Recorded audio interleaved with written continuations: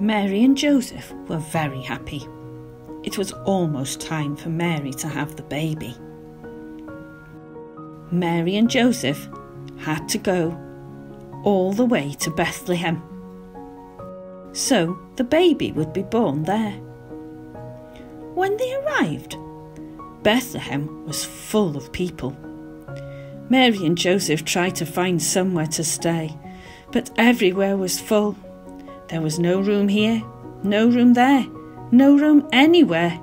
What would they do? Then a very kind man told them they could stay in the stable by his house. Mary and Joseph were very grateful to find somewhere to stay at last.